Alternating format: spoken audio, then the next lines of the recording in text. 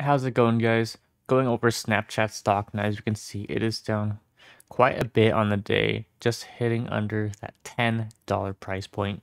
And if you take a look at the past year, it's down 90% in the past year, going from highs of $83 per share to just under $10 per share. Crazy, crazy drop in stock price. What is happening? Um, just like many other stocks, especially social media stocks such as Snapchat, Twitter, Facebook. All these stocks are down just because of inflation, recession. Advertisers are not spending as much money, and overall, just a pretty tough time for social media platforms. Snapchat is no exception. So, Snapchat is down today quite a bit after reports that two of the top executives are leaving Snapchat and actually joining Netflix.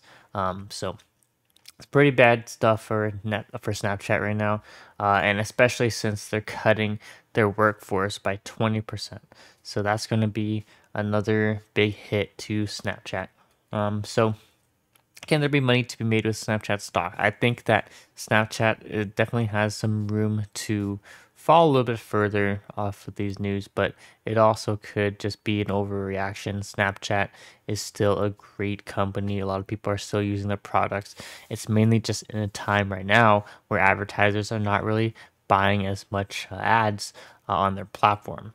But Snapchat does want to grow. They're still here. A lot of people are using their platform, and they're even rolling out Snapchat Plus, which is their new paid system, which costs like $4 a month, and you get all these other goodies.